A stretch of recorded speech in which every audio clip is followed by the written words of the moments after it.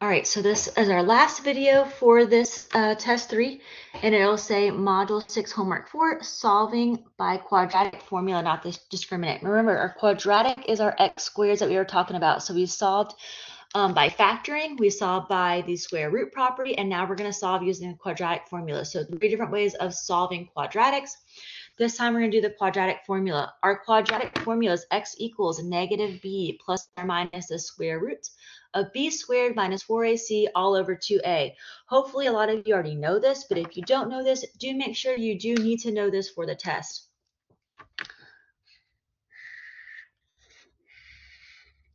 So this will not be provided for you. You need to know for the test.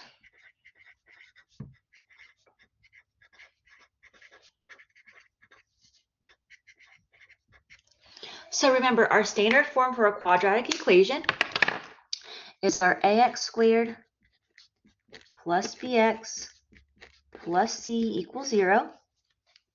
So a quadratic expression can be written as ax squared plus bx plus c. It asks us to identify the values of a, b, and c in the expression below, which is great because we've been doing this whole time. So this time, though, we need to put this in the correct order so that way it's an ax squared plus bx plus c. So if we have 9 plus 12x plus 5x squared, I could rewrite this as 5x squared plus 12x plus 9. So now it's in the standard form of ax squared plus bx plus c. So we can see a in front of x squared is positive 5, b in front of x is positive 12, c out by itself is 9. So again, a is 5, b is 12, c is 9. So the good thing is we've kind of already been doing this. So the next example says solve the quadratic formula. Remember, solve by the quadratic formula. Remember, solve means try to find x equals. The quadratic formula gives you that x equals that you're looking for. So it says 4x squared plus 5x plus 2 equals 0. Thankfully, this is in standard form already for us. Ax squared plus bx plus c equals 0. This is in our standard form. So a in front of x squared is positive 4. B in front of x is positive 5. C out by itself is positive 2. So I'm going to go ahead every time I like to rewrite our quadratic formula so that way it's right next to it. I also say it whenever I write it, so that way I'm saying it, I'm seeing it, I'm writing it, I'm doing all these things to help me memorize it. So x equals negative b plus or minus the square root of b squared minus 4ac all over 2a.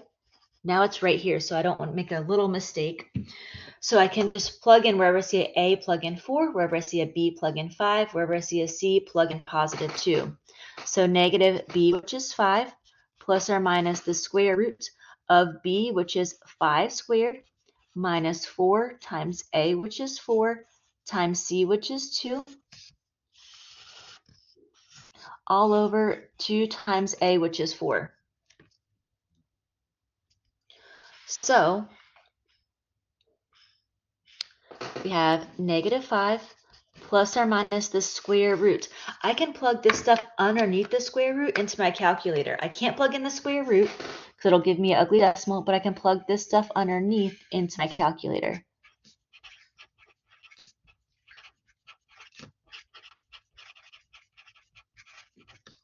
So 5 squared minus 4 times 4 times 2. I can plug that into my calculator exactly like I see it. So in my calculator, in parentheses, 5 squared, notice here's my squared, minus 4 in parentheses 4 in parentheses 2, exactly like I see it. And we get negative 7.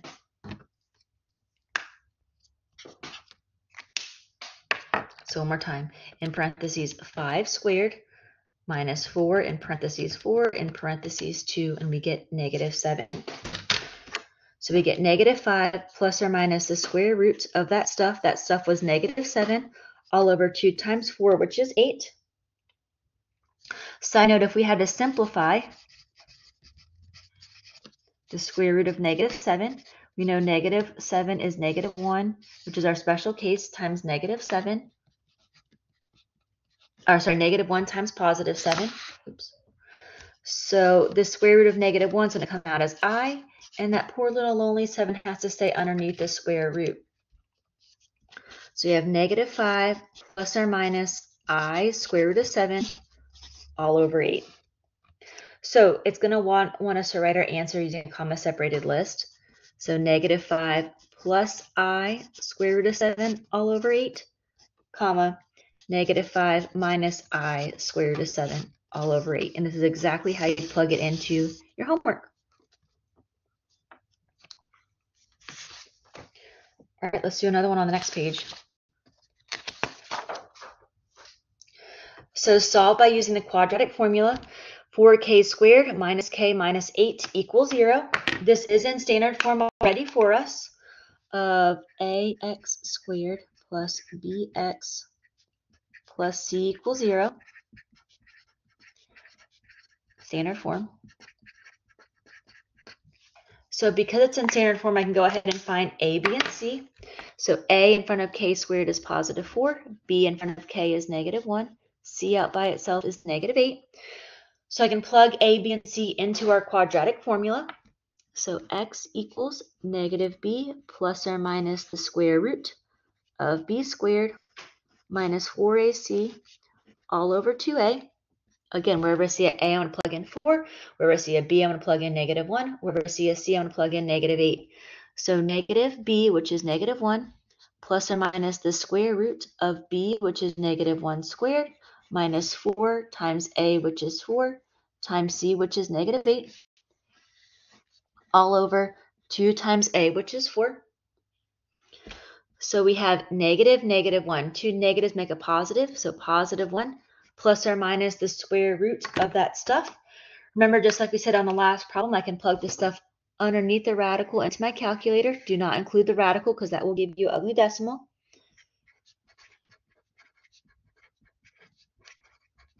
So we can plug this into our calculator.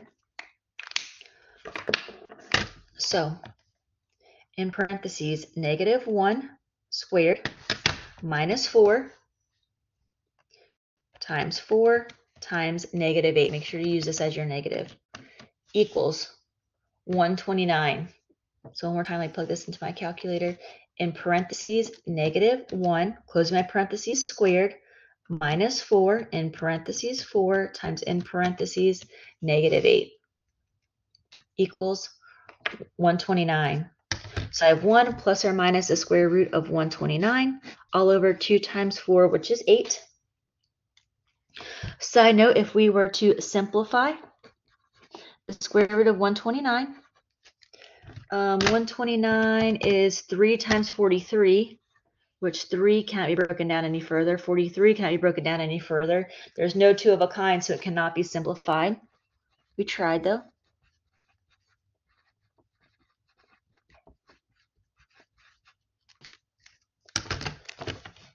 So that's our answer. I have 1 plus the square root of 129 divided by 8, comma 1 minus the square root of 129 divided by 8. Done.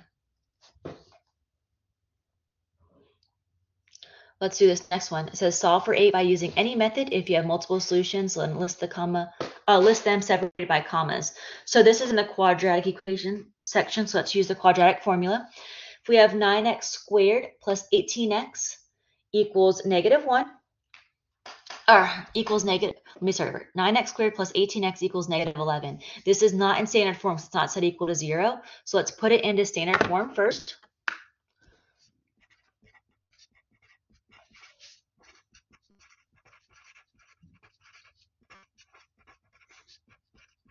So let's bring that 11 over. So let's add 11 to both sides. So we get 9x squared plus 18x plus 11 equals 0. So now this is in standard form of ax squared plus bx plus c equals 0. So a in front of x squared is positive 9. B in front of x is positive 18. C out by itself is positive 11. So let's plug this into our quadratic formula. So over here, our quadratic formula is negative b plus or minus the square root of b squared minus 4ac all over 2a. So I have negative b, which is negative 18, plus or minus the square root of b, which is 18 squared, minus 4 times a, which is 9, times c, which is 11, all over 2 times a, which is 9. All right, like before, let's plug this stuff underneath the square root into our calculator.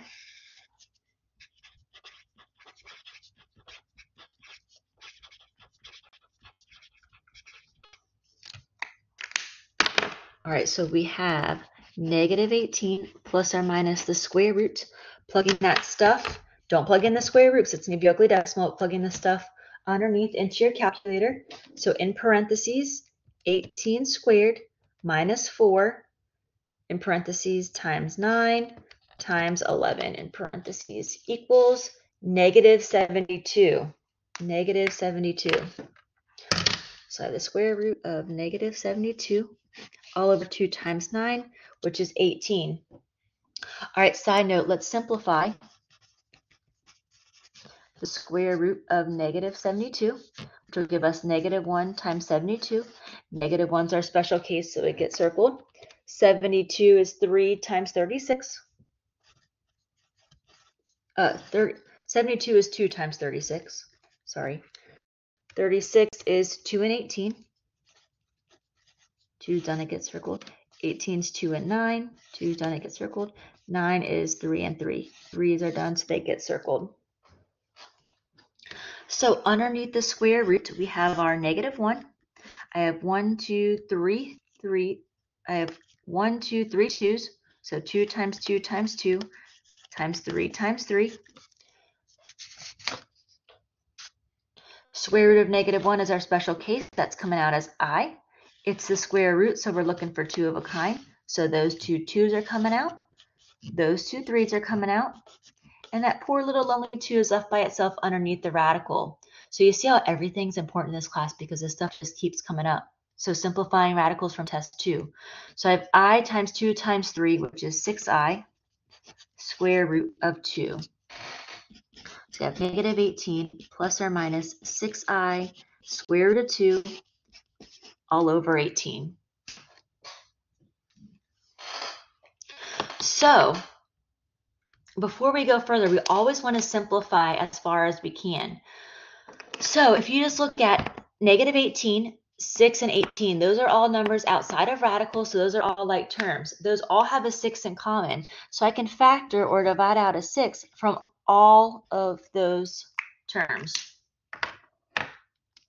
And that'll leave us with negative 18 divided by 6, which would be negative 3, plus or minus 6 divided by 6, which is 1i square root of 2, divided by 18 square root of 6, which is 3.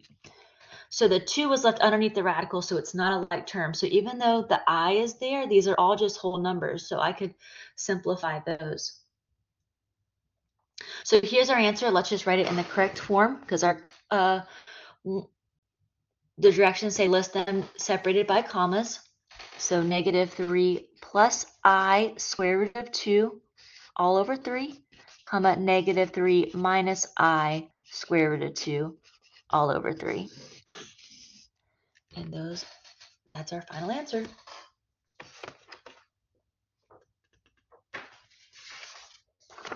All right, last page. Last 2 sections for this whole packet. So solve the equation x squared minus 2x plus 13 equals 0. Thankfully, it is in standard form for us. So ax squared plus bx plus c equals 0. So that's already done. So a in front of x squared is positive 1.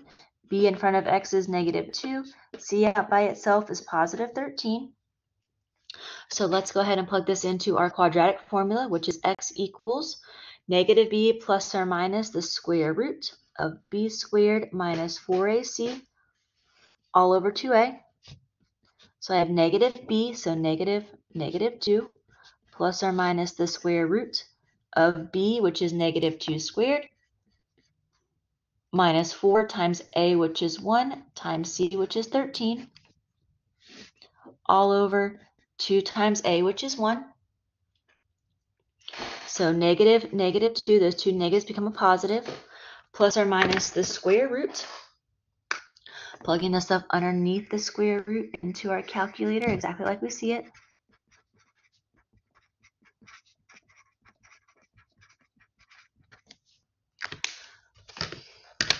So we have in parentheses negative 2 squared minus 4 times 1 times 13, and that will give us negative 48.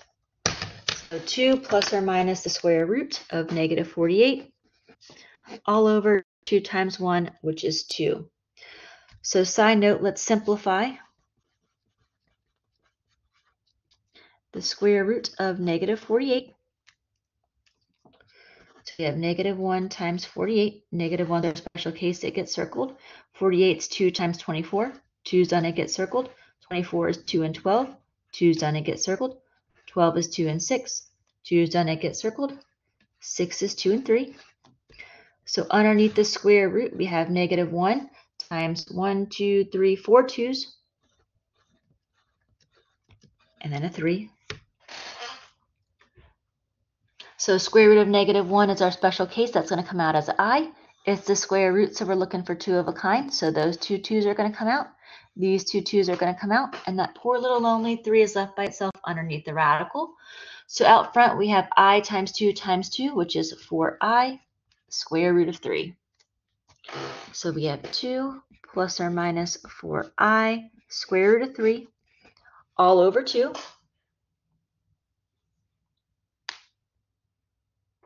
So just like we did on the last problem, these numbers out front are just whole numbers. So these are terms that I can simplify. So 2, 4, and 2 all have a 2 in common. So let's factor or divide out a 2 from all of those. And that will leave us with 2 divided by 2 is 1, plus or minus 4 divided by 2, which is 2, I square root of 3, all over 2 divided by 2 is 1. I don't need to write that over 1. So it's just 1 plus or minus 2I square root of 3. And then last but not least, let's just write it as 2 separate answers separated by commas. So 1 plus 2I square root of 3, comma 1 minus 2I square root of 3. And that's our answer. Last one. All right, so solve by the quadratic formula, list the solutions separated by commas. So 3x squared equals 10x plus 25. This is not in standard form. It's not set equal to 0. So let's do that first. Let's move the 10x and the 25 over. It doesn't matter which side you move it to. You can also move the 3x squared over if you want. But let's just move that 10x over to the other side by subtracting 10x. Let's also subtract 25 from both sides. Move that over as well. So that means we're left over with 3x squared minus 10x minus 25 equals 0. So now this is in standard form of ax squared plus bx plus c equals 0. So now we can see a in front of x squared is positive 3, b in front of x is negative 10, c out by itself is negative 25. So we can plug a, b, and c into our quadratic formula. Our quadratic formula says x equals negative b plus or minus the square root of b squared minus 4ac all over 2a. So wherever I see an a, I'm going to plug in 3. Wherever I see a b, I'm going to plug in negative 10. Wherever I see a c, I'm going to plug in negative 25. So negative b, which is negative 10, plus or minus the square root of b, which is negative 10 squared, minus 4 times a, which is 3, times c, which is negative 25, all over 2 times a, which is 3. Negative 10 is positive 10, plus or minus the square root. Let's plug that stuff into our calculator exactly like we see it. In parentheses, negative 10 squared minus 4 times 3 times negative 25, which will give us 400, all over 2 times 3, which is 6. The square root of 400, while we're using our calculator, is a perfect square. So the square root of 400 is 20. So I can go ahead and say, okay, that's 10 plus or minus 20. all over 6. So that means we have 10 plus 20 all over 6. And we have 10 minus 20 all over 6. 10 plus 20 would give us 30. 30 divided by 6 would give us 5. So one answer is 5. So I was able to simplify this fully. 10 minus 20 would give us negative 10 divided by 6. So negative 10 over 6 could be simplified because they both have a 2 in common. So factoring or dividing out 2 from the top and the bottom, we're left with negative 5/3. So 5 and negative 5/3 are our final answers. So that is all of Module 6 Homework 4 notes, and that's all of our Test 3 notes packet. If you have any questions, please let us know. If not, you can go ahead now and complete your Module 6 Homework 4 homework assignment. Thank you for watching.